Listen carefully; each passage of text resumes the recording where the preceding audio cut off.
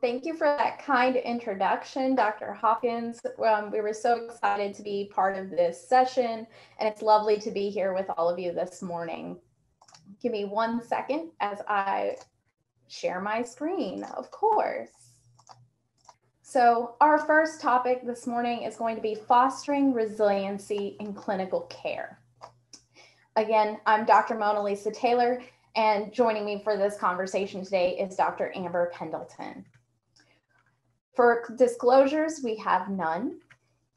And our objectives today are to define resilience, post-traumatic growth, and trauma-informed care, understand the current efforts to build resilience in our community, and identify ways to build resilience in our clinical environment and with our patients. So, 2020, an unprecedented year. And there were things that we were used to that had to be adapted to fit our situation. In this case, just even seeing our family and friends. I thought this picture best exemplified what last year looked like. We were meeting with loved ones in protected situations so that way they wouldn't get this virus. And that causes a lot of stress and a lot of changes for a lot of individuals, regardless of how old you are or what you look like. So bear with me for a moment as we recap the last year. So thinking back on 2020, we had many cases of COVID-19. Now around the world, this is as of this weekend, we have almost 170 million cases of this infection. Across the US, we've had about 33 million cases and about 500,000 here in Kentucky. Indiana was 740,000. And so even this diagnosis of COVID-19 has a stress associated with it. I can't tell you the number of patients that I've seen that didn't want to get tested because they were worried about what that test result would come back as. They were worried about what people would think of them if they did come back positive. And if they did come back positive, it put a stress on the entire household of how do we manage quarantine? How do we keep ourselves safe? And so it's been a hard year thinking about this virus and being concerned that you might end up with this infection or even share it with others, which was another stress factor going into COVID-19 and this past year. Now, as we're thinking about COVID-19, another aspect of this has been the number of people we have lost just from this infection alone. I can tell you at least once a day right now, I'm hearing from a patient who tells me about someone in their circle, either a family member or a friend who has passed away in the last year.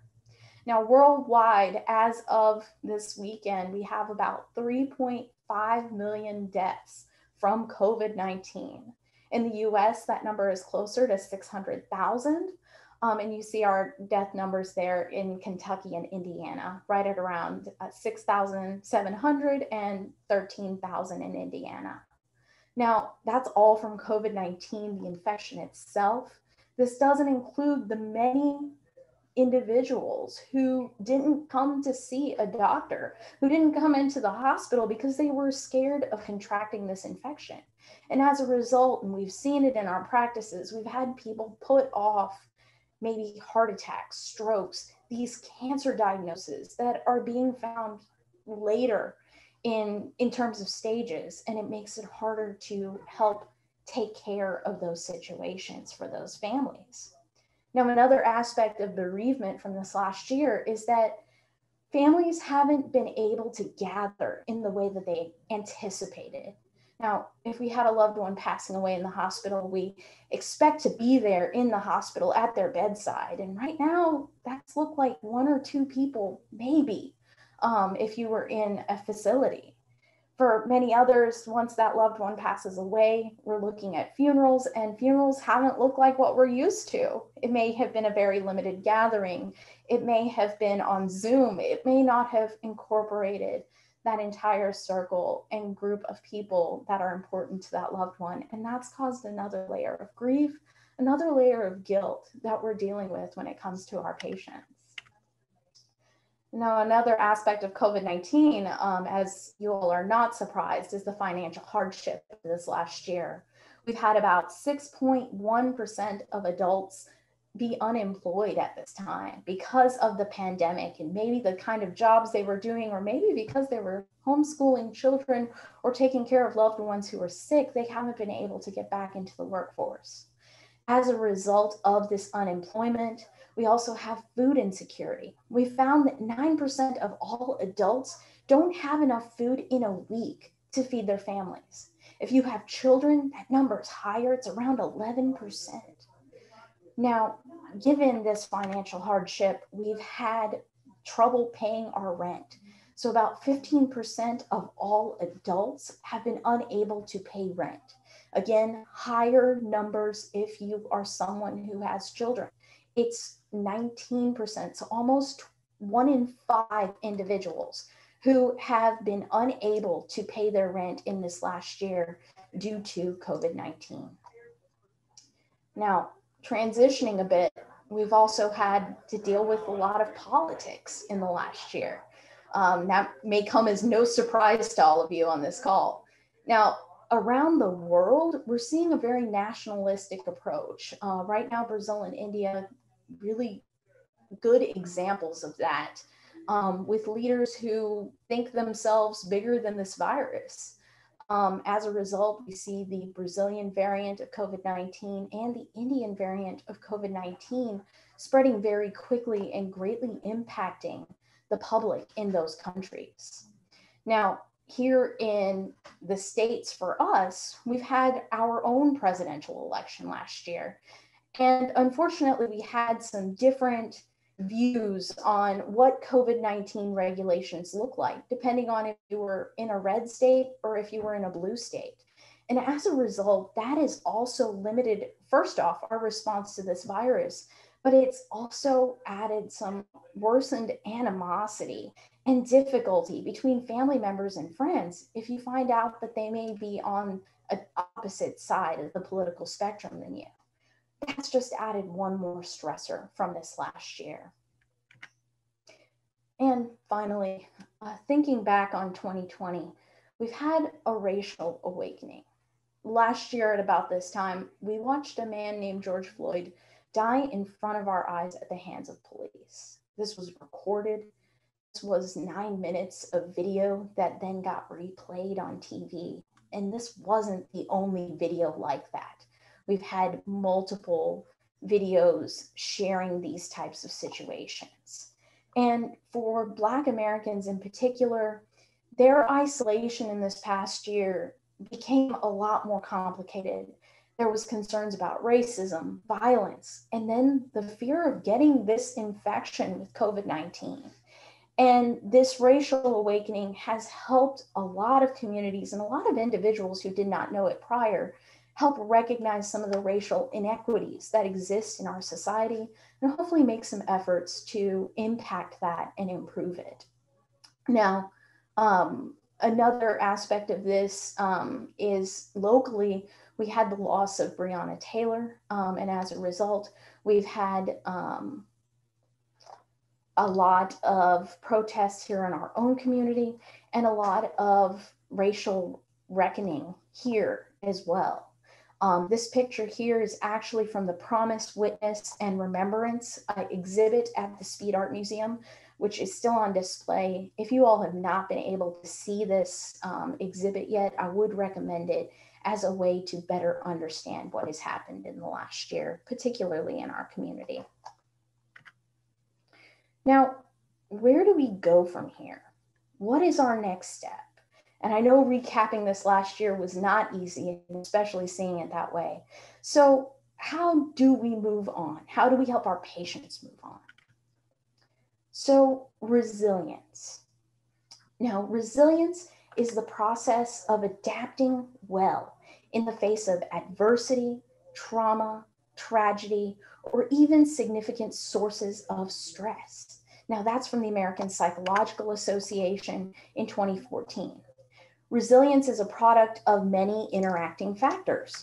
It's from biological, psychological, social, and cultural factors. put it in layman's terms, it's our ability to bounce back. Now, another aspect of this that I think we may even be seeing with our patients and our loved ones, and even in ourselves, may be some post-traumatic growth. And post-traumatic growth is where someone may have some difficulty bouncing back from a traumatic event that challenges our core beliefs. And as a result, that individual endures some sort of psychological struggle and then ultimately finds a sense of growth. Now, this is a process that takes a lot of time, a lot of energy, and a lot of struggle to get to that point. So looking at post-traumatic growth, we may be, as clinicians, that expert companion for our patients. We may be that person that helps germinate the seeds for them to create this kind of growth. This here is an example of kintsugi. This is a Japanese art of pottery, where if something breaks or cracks, they fill in the gaps with a gold paint, and it ends up making the piece of pottery even more beautiful. Now, post-traumatic growth may show itself in a couple of different ways in our patients. Our patients may have a new appreciation of life. They may be able to relate to others better. They may find their own personal strength, recognize new possibilities, and spiritual change.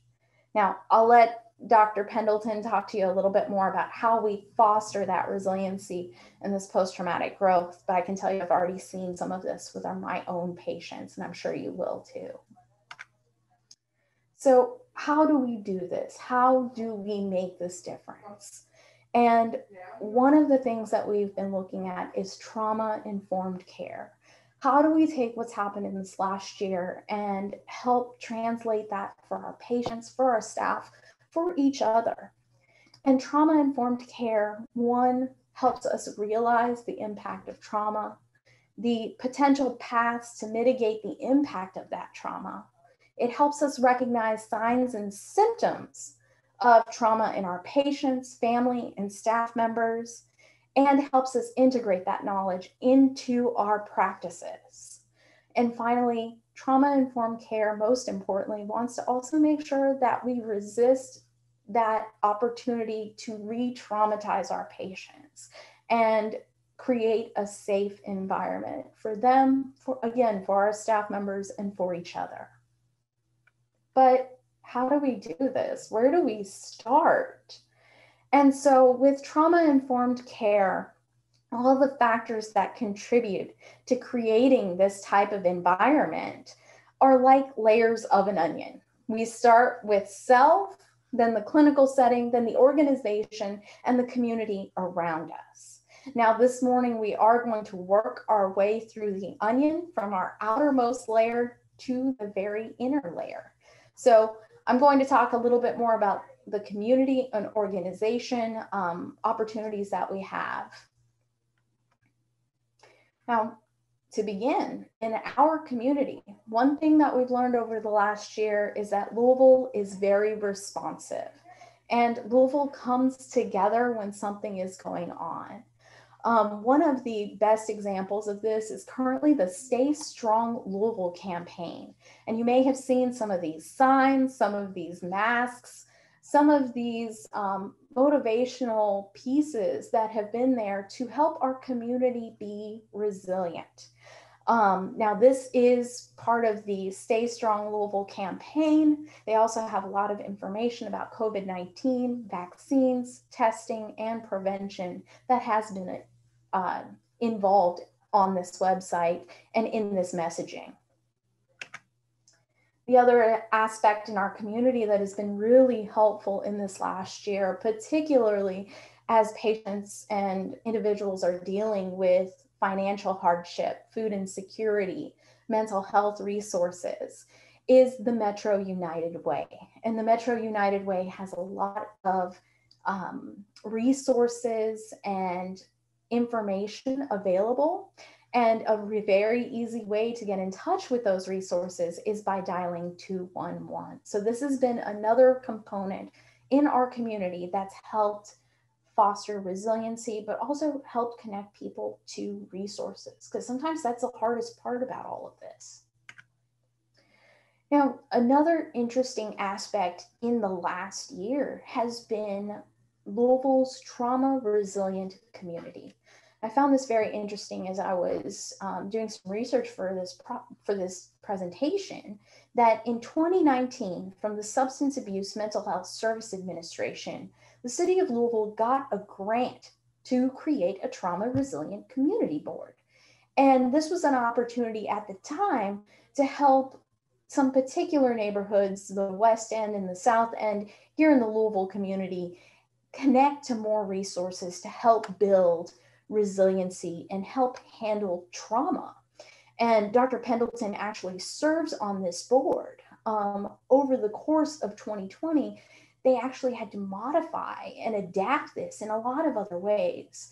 But one of the things that definitely stood out is the fact that this is very community focused. They've got individuals, youth, that are on this board to help make our community better, help make these groups better, and help make sure that these resources are where they need to be, but also that we're doing all the good things as a community to make a difference in this space.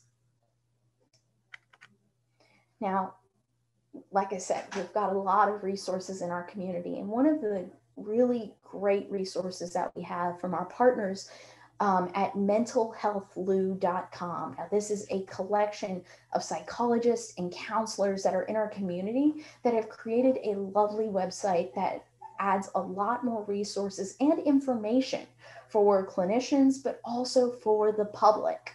I was very impressed with their crisis support page, which has multiple phone numbers for national as well as local resources that are available here in our community.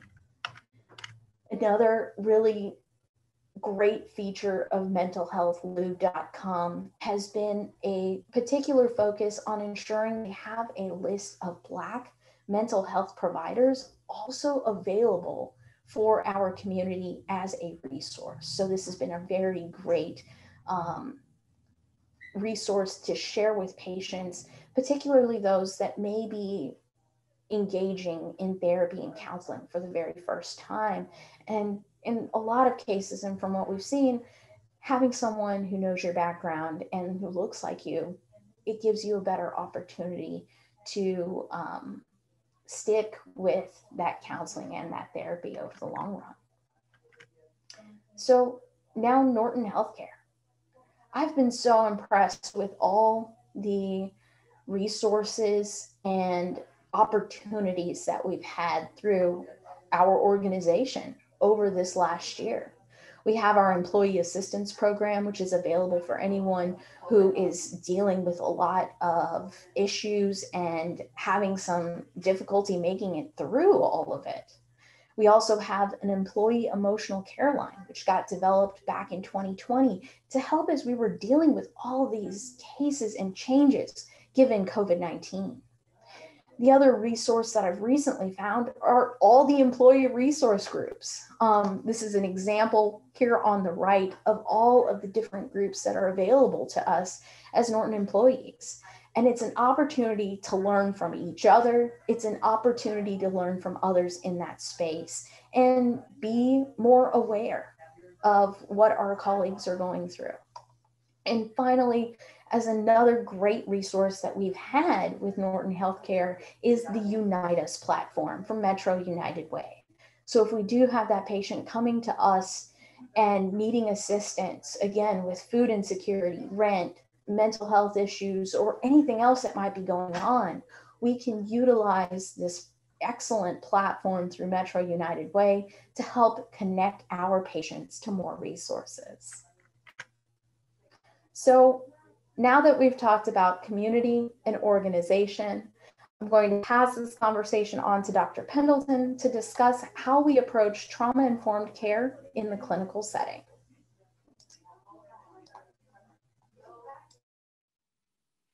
Good morning. Thank you all so much for having me today. I am so excited to be here, and I am really passionate about this topic of resiliency. So there we Can everyone see me? We're good. All right. So thank you, Dr. Taylor, for walking us through understanding resiliency and fostering resiliency in our community and healthcare organization, and especially highlighting the really unique challenges that we've all been facing this past year. So next, I'd like to discuss the concept of fostering resiliency in the clinical setting. So for this layer of the onion, we'll be talking about two ideas that go hand in hand. One is the clinical environment itself, and two, the direct patient care we provide. So you may be wondering, why is Dr. Pendleton suddenly interrupting Dr. Taylor's most excellent presentation to chime in? Well, the reason is, while I was working in a clinic that primarily serves children and families living in West Louisville, our pediatric practice really fell on hard times, and it launched us into creating a clinical resiliency project.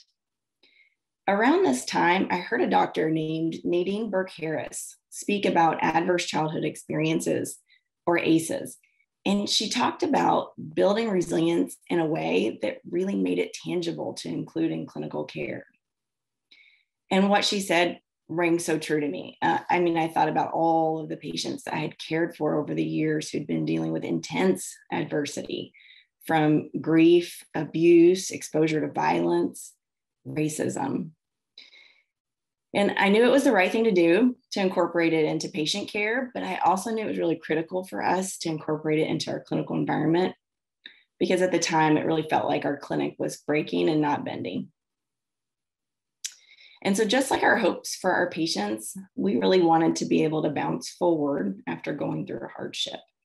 So a team of us wrote a grant called the Pediatric Primary Care Resiliency Project, Breaking the Cycle of Toxic Stress, which was funded by the IHOP Passport Program.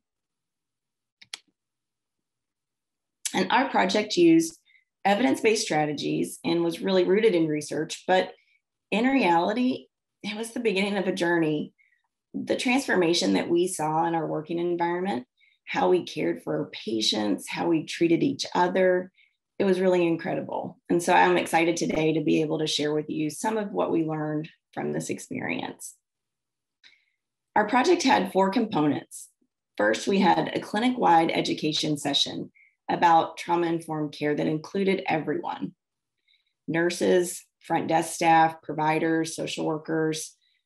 And then next, we implemented formal trauma or ACE screening, not just for children, but also for their parents and caregivers. We also implemented a formal social care needs screener that was given out at all well child checks. And then next, we worked to build a much more effective multidisciplinary team. We started to hold meetings where we just focused on how to be effective resiliency partners.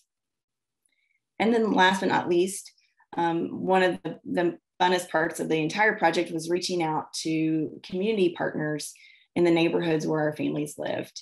And so we met with more than 25 groups in the community over a 12-month course. And sometimes they would come to our clinic, sometimes we would go to their spaces. But it was really cool because we were able to build bridges and all of a sudden be able to really connect families to resources. Along the way, we really appreciated the fact that there is an art and a science of resilience. And so when we think about how one can thrive despite adversity, there's a growing body of literature that tells us about the interplay of genetics in a person's environment. And so science tells us that resiliency can really be developed at any age, and we never lose the ability to improve our skills. And data tells us that protective factors, in fact, do make a difference, and the brain can heal. But what we also learned to appreciate along the way was this kind of art of resilience, which I always think of as maybe that which one cannot Google, right? You see it, you know it's there, it's hard to put your finger on it. But what we learned was that helping someone or even helping ourselves through hard times is a skill or a craft, really. And we can derive a lot of deep satisfaction from it. So to be able to really understand how to foster resiliency, I think it's important to begin with the basics. So you need to be able to appreciate the science of traumatic stress.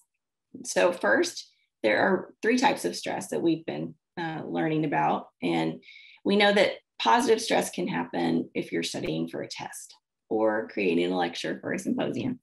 But tolerable stress happens when something really bad happens, but you're supported by a loved one and you can get through that hard time.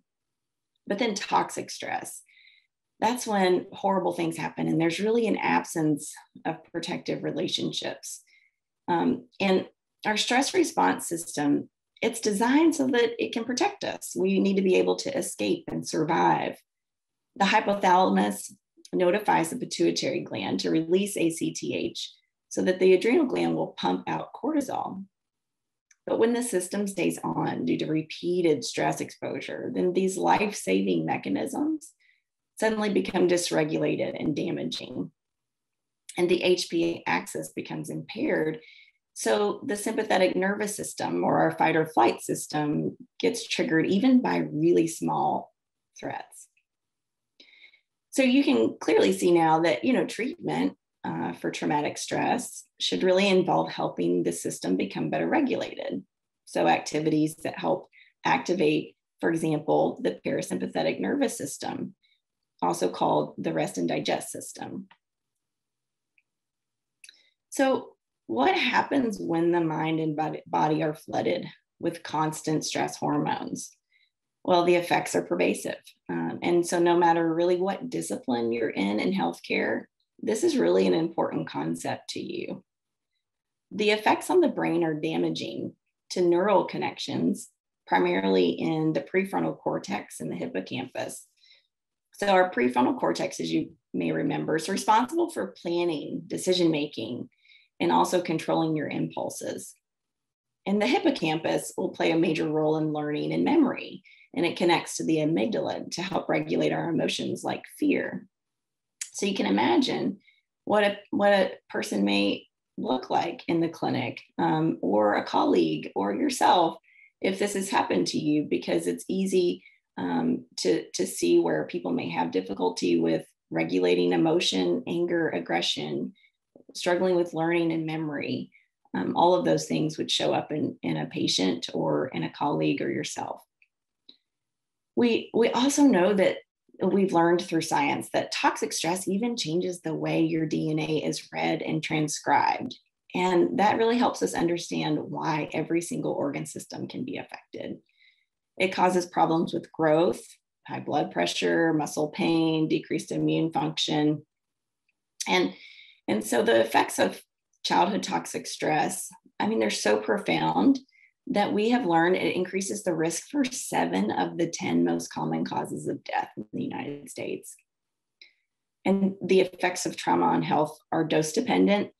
And so at really high doses, there's a 20-year difference in life expectancy. So after I started to understand and appreciate the weight of this public health crisis, and especially in light of what's been happening over the past year, we know that toxic stress is only going through the roof. And so I want to talk about screening for this in clinics and tell you more about my experience, because I see that this is really the direction that medicine needs to go. We have to appreciate that so much more toxic stress has been happening over the past year that we haven't even begun to see how kind of damaging and pervasive that this is going to be for us and for our next generation. So when I started screening for ACEs in our clinic, we've been doing it for about 5 years. So I want to tell you that I have found it remarkably helpful, and in so many ways. And so remember that we screen both children and parents and caregivers. And so for us in particular, as a pediatric practice, we're able to really utilize that, kind of both sides, both ways that we get information. So in one way, it can help us with prevention, because we can identify that a parent or a caregiver has a high ACE score. And so we know, science tells us that means that their kid is more likely to have a high ACE score, and that makes sense.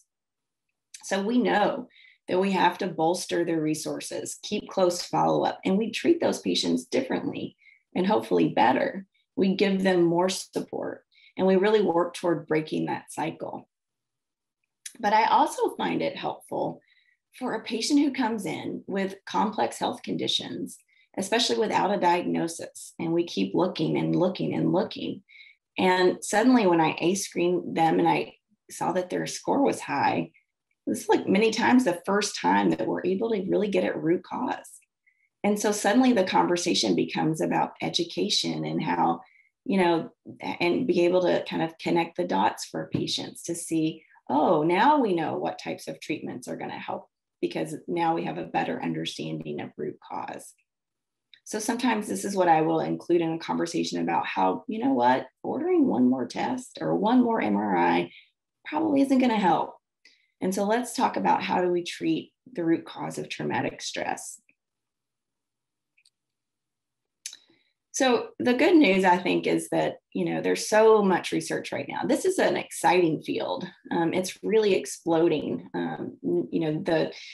The studies are just kind of consistently showing that, yes, bad things happen. And the good news is that our brains can heal and that there are a lot of ways that we can be resilient in our physical and mental health. And so one of my favorite studies is looking at functional MRI in children who have been through traumatic stress. And it turns out that the prefrontal cortex and the amygdala actually function better after a child has mastered a musical instrument in a positive, supportive environment, right? Sometimes the best treatment is not medicine. Sometimes it's prescribing community. Also, we've learned from science that mindfulness improves executive function and self-regulation. We've also learned that one positive relationship can make toxic stress turn into tolerable stress. So when you incorporate this science and this understanding of stress and resiliency into your clinical environment, that's when, like Dr. Taylor was talking about, it's called trauma-informed care. So trauma-informed care, it was really first defined in the 1970s after Vietnam War veterans returned with post-traumatic stress syndrome symptoms that were so severe and intense and had such pervasive effects on their health. But this concept has evolved over time, and it now really includes a broader understanding that trauma can affect all of us. And so we need to stop asking the question, what's wrong with you? And really ask the question, what happened to you? And just think about how different it looks when you use that lens to help an angry patient who arrives at the front desk. How would you treat someone differently who's struggling with losing weight? How would you treat someone differently who's struggling with substance use despite multiple interventions? And so when we started using this new approach in our practice, our care became kinder, gentler, less judgmental. All of a sudden, it really helped us build trust and respect with not only just our patients, but with ourselves. And over the years, I've learned that this concept is, I think, one of the more important critical parts of building a foundation of health equity into clinical care. Because all of a sudden, you can see how understanding trauma, like racism and discrimination and poverty, you can see how that helps us all treat each other in a more equitable and inclusive way. So you may ask, how can you apply this to your own clinical setting? And so I wanted to share with you good news. So Norton is actually working on a more formal trauma-informed care education project. And so before that fully launches, I think it's okay for you to go ahead and start thinking about it, right? So what could you do now to start thinking about taking inventory? Think about your strengths, things you're already doing that are working really well, and also identify some gaps in your clinical practice. So today I invite you to set a goal. How would you like to improve your environment and making it more trauma informed? And next step would be trying to think about what would the action item look like to be able to reach your goal. So I'm going to give you an example of how we did this as a group during our project. So during one of our just regular old clinic meetings where we're all sitting together, we posed a question. We said, hey guys, and remember that we're still going through hard times. And when I say hard times, a lot of tears in the hallway, right? It was a tough time, but we really, everybody embraced this project. And so we were like, kind of like, grudgingly going through the motions. But this was one of those moments where I had kind of a lightning bolt of this is going to help us. And what we did is this exact question was posed: how can we put the magic back into caring for children? Because we had lost it. And we had this really lively, open discussion, and people were sharing and engaged and not crying, and talking to each other very respectfully. And we said, okay, what if we set a group goal? And we picked one. We said, okay, what do we want to do better? And what we wanted to do better was help kids through painful procedures. We give vaccines all the time. How can we do a better job not traumatizing them and trying to make it a better experience? So during the brainstorming session, a group of nurses recommended we buy bubbles. It seems pretty simple. Wouldn't that be a cool tool to be able to use? And it turns out that, I'm like, so why bubbles? Tell me more. And they're like, well, it's calming to all of us, not just the patient, not just the parent, but us too. It gives us joy. It gives the kids joy. We smile more, we laugh more, and we deep breathe, Dr. Pendleton, which is going to stimulate our parasympathetic nervous system.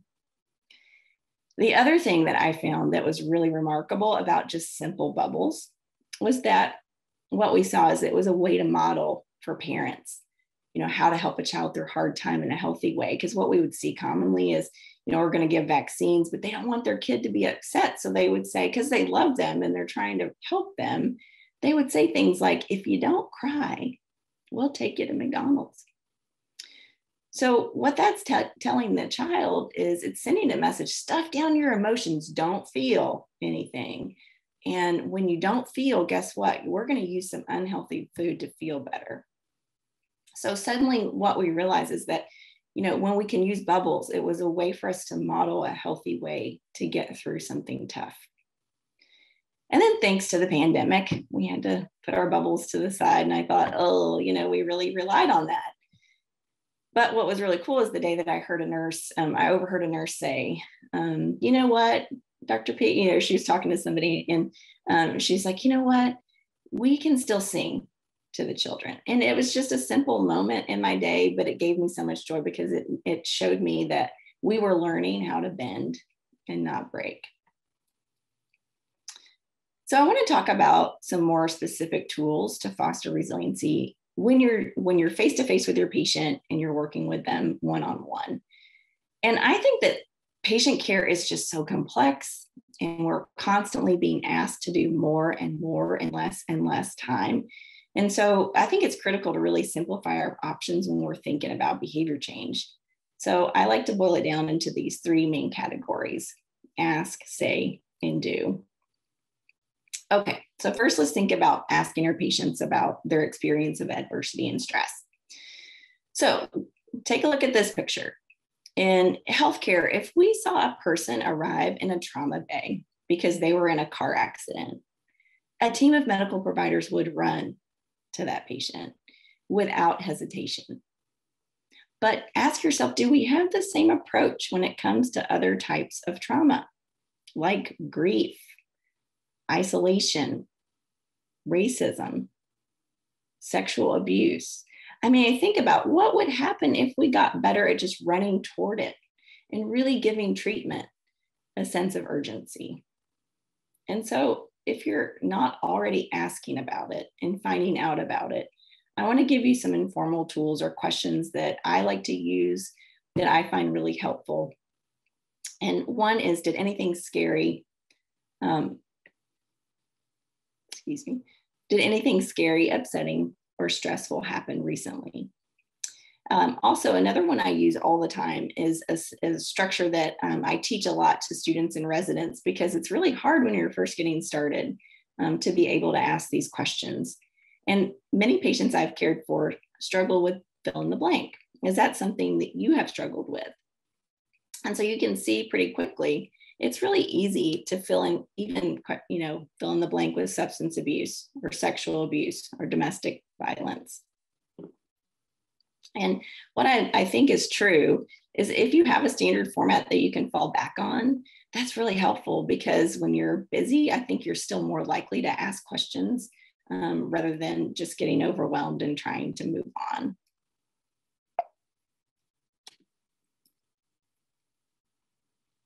So some of you may already be using some formal screening tools in your practice, and you may find that it would be helpful to add more or change them. You may be really happy with what you're using. And so I just wanted to share with you kind of what we use in our clinic and just help you think about what your options may be. So our formal tools that we use for screening for trauma, we use the basic 10-question ACE questionnaire for parents and caregivers, but the original is just too long. So we love the one from ACEs Aware that really shortens it down so it makes it easy to use in primary care. For children, we used to use the original 10 questions, but we moved on to the Pearls. So it's the Pediatric ACEs and Related Life Events Screener, and it includes more questions that's very pertinent to our community. So questions like looking at community violence and discrimination, for example. That is also on the ACEs Aware website, and both of those are available in 1 million languages. So it's a really wonderful website, tons of resources. Now, we can't forget our standard mental health screening tools, and I think these are the ones that we're most likely to already be using. So the PHQ for depression, Scared for anxiety. We commonly use the ASQ suicide screener. We find it remarkably important and helpful. And we have a really lengthy social care needs screener because we have, in our patient population, about 95% of the children that we care for have Medicaid, and so their needs are very high. But in your practice, that may or may not be true. So you may want to adopt part of that, just whatever works for your patient population. But for example, when you're going to screen for something, it's important to look to see what's already validated. So for example, there's a 2 questionnaire or 2 questions that are the hunger vital signs. And so those are validated 2 questions that can be really helpful. So it's important to balance asking about hardship with asking about things that foster resiliency. So you can't forget that part, right? And I think this is what we're already pretty good at. In healthcare, we ask about sleep, and we already ask about nutrition and exercise all the time.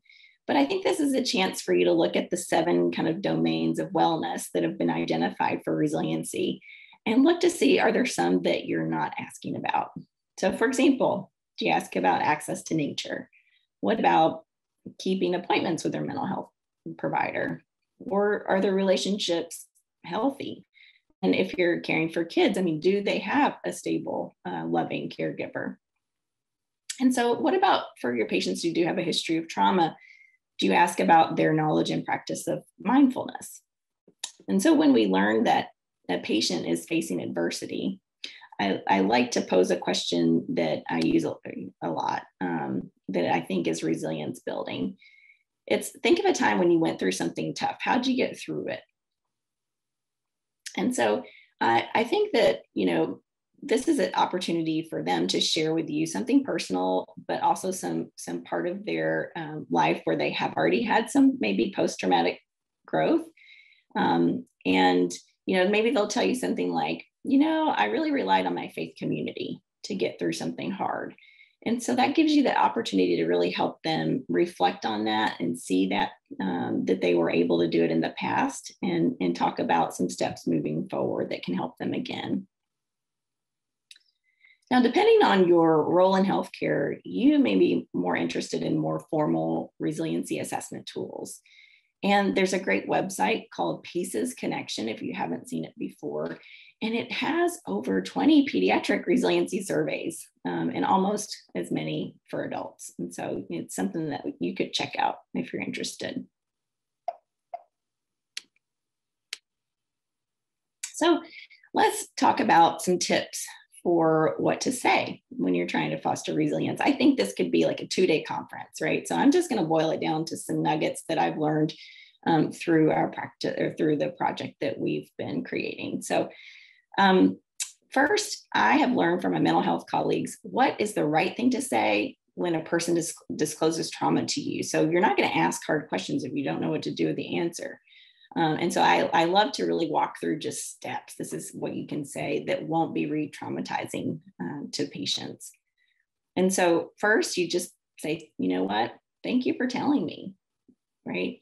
2, empathy. It sounds like that was awful. And 3, and you don't do it quickly, right? But 3rd, you'd say, who do you have for support? And 4th, just reassure them that you're here to help.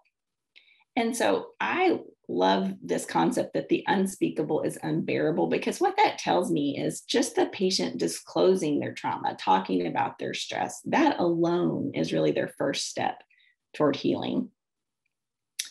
I've also been reminded by my mental health colleagues to always avoid the silver lining. So our tendency is to want to fix problems. That's what we do, right? In healthcare, we fix problems. But, and especially when you're busy and overwhelmed, you just kind of need to move on. But I want to point out, really, really try to avoid a silver lining. So an example would be, let's say a person shares with you something really awful and hard. So they tell you their partner cheated on them. And so you try to point out what's good in their life at that moment, because you're just trying to fix it, make them feel better. And so maybe you say something like you regret, which is, at least you have a great job. Yeah. So you don't want to point out something good, when instead what you really need to do is just kind of sit there in that awful feeling and share that feeling with them and show empathy. So you would say, that's horrible, and I am so, so sorry. And I also love this idea of using reflective listening.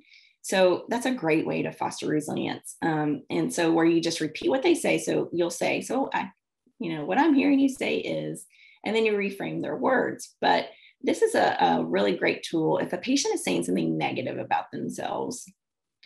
And all you have to do is add the word yet. So for example, let's say that a patient is, really down in the dumps because they still are smoking. And so what you could say is, what I'm hearing you say is that you haven't stopped smoking yet, but I'm also hearing that you're ready to make a change. I mean, certainly if that's true. So let's move on to some specific things that you can actually do to foster resiliency. So we all know that a person has to have their basic needs met, or really nothing else can get better, right? And so I always like to start there. And I let's think about how different ways of addressing a basic need in itself can be resilience building. And we're going to take food insecurity as an example.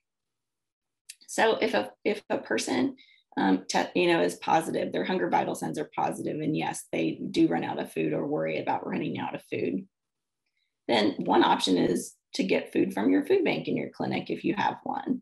Or, say there's a food bank up the street, you can get food there. But what if you also did some other things? So, and this is a really big deal to be food insecure. So just handing them food alone, I personally don't think is enough, or it's just kind of a missed opportunity. So also what you could do is you could share with them the Dare to Care website.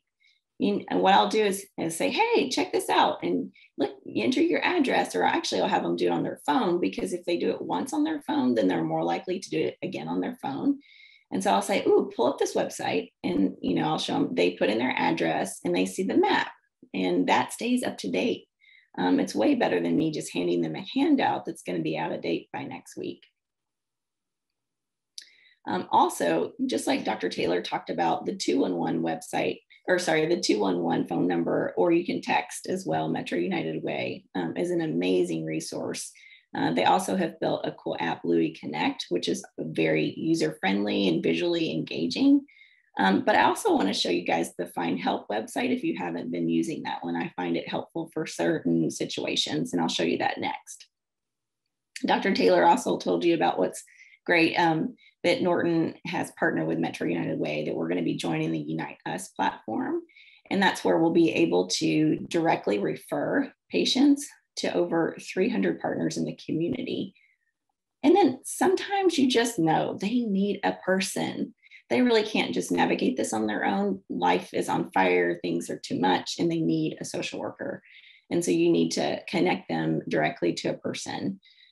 And that's certainly another way to build resilience, because they'll have that connection. And so if they need something in the future, they could reach out to the social worker again. So I'm going to give a shout out to one of our amazing social workers, Angela Johnson, who showed me this website, and I use it all the time. So it was previously named Aunt Bertha, and then they changed the name to findhelp.org. And why it's so great is that it actually has resources that are really comprehensive in every single county in the United States. And it's translated, the whole website is translated into over 100 languages. So just down at the bottom left corner, you can switch it to any language. And so I really especially use this when I'm caring for a patient who doesn't live in the community that I'm used to serving. So, if I don't know, resources in Indiana, for example, then this is a great website. Or if a family doesn't speak English as their primary language, then this is something that they could use really comfortably on their own at home if they needed it. So next, I want to just talk about how, one of the most common things we do in healthcare is this, which is enhancing protective factors. And you probably don't think about it that way, but all the time, this is what we're doing. We're asking about relationships, sleep, exercise, and then we recommend a behavior change or treatment. But so I want you to just give some space here for you to think about how you do it. Do you decide for yourself what your patient needs? Or do you ask the right questions to allow them to choose what's best for them? And I also want you to think about, this is kind of a chance to go through, in your mental checklist of what types of resources are you recommending? And are there any gaps? So for example, I take care of a patient population that has really high experience with discrimination and racism. And so I think it's important that I have a list of mental health providers who specifically treat race-based trauma.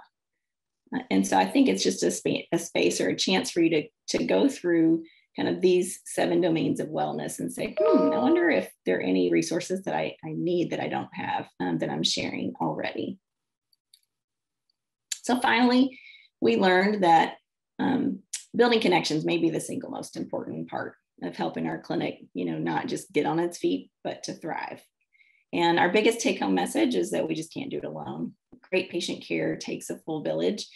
And so we did a couple things. We created a multidisciplinary team that we really focused on making sure that our team members, social workers, our nurse care coordinators, our integrated mental health providers, that we're all working together and feeling like they are a part of being able to give feedback to the system. And we always are inclusive and invite them to all the meetings. And so everybody feels equal members, equally important part of the team. And then I think, this kind of thinking about prescribing community in a way that we take it as seriously as prescribing medicine is a huge important part of the way I have shifted the way I provide care. And so now, I can refer somebody for an after school program and say, I've been to Cabbage Patch House. Or I can say, it seems like your gap is that you need more parenting support, like from a group. You just don't have a lot of people in your village. And so I might refer them to Play Cousins Collective, where they'll have, be able to build that village. And so last but not least, at the core of fostering resilience is really ourself. In healthcare, we're always carrying other people's stories, right? And that's one of our greatest privileges in medicine, but at the same time, one of the most challenging. And so all the while, I think, we have our own story, our own hardships and triumphs. And so the question is, how do we find resiliency ourselves? And so good news is that this morning, we're going to be hearing more about provider wellness, next from Drs. Werner and Shermer. They'll be talking about compassion fatigue, and that's especially timely when we are experiencing some of the same unique hardships, just like our patients have this past year. Thank you so much for joining today. This topic is really near and dear to our hearts. And I wanted to share just a few resources that I have found really helpful. And so we'd be very happy to take your comments or questions. No. Thank you, Dr. Pendleton. Sorry, Dr. Werner, were you going to weigh in there? I know we're short on time. We're a little short on time, but I thought we had one question. Dr. Hopkins, did you want to address that, or would you like me to do that? Absolutely. No, I can go ahead and share that with the group. So the question was asked and the comment was made that considering stress is a part of life, at what level does stress become toxic? And Dr. Taylor, I thought you had a lovely response. If you wouldn't mind kind of sharing that with the group. Sure. Toxic stress is a strong, frequent, prolonged adversity which impairs your ability to bounce back. So it's like one thing happens, another thing happens, and it just kind of compounds on each other.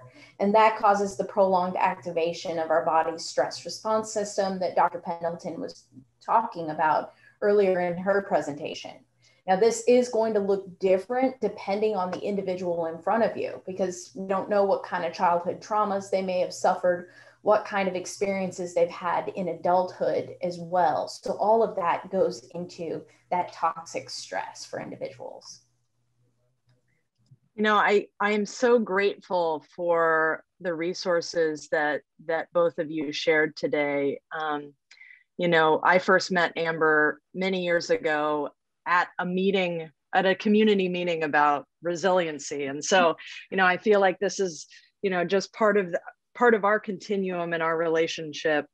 And that, you know, I've always been so impressed by the work that she has done over at the Novak Center. And then more recently, Dr. Taylor, knowing the work that you've done with the Louisville Medicine Society, with Norton Community Medical Associates. And then, of course, I first became aware of you when I saw you on a panel for JCPS, answering good questions about reopening and how do we support the well-being of our kids as they go back to school. So I know that this is a topic that you're both so passionate about, and I'm so grateful for you lending your expertise in this area. You know, I think one of the things that, you know, one of my sheroes, Ann Maston, who is a researcher, one of our godmothers of resilience research, describes resiliency as ordinary magic. And I really love to bring that idea into my work when I'm working with patients who have experienced toxic stress, who have a high ACE score, reminding myself as a provider and reminding them that there's so many ways through leveraging the strengths that they already have, leveraging cultural strengths, which I feel like is a really important aspect of identifying and understanding that already they have embedded within them and around them opportunities for reinforcing resiliency to counter the impacts of toxic stress. So thank you so much for highlighting what I think is such an incredibly important topic. I'm excited about the strides that Norton is taking to really reinforce trauma-informed care across our system. And thank you again for your time.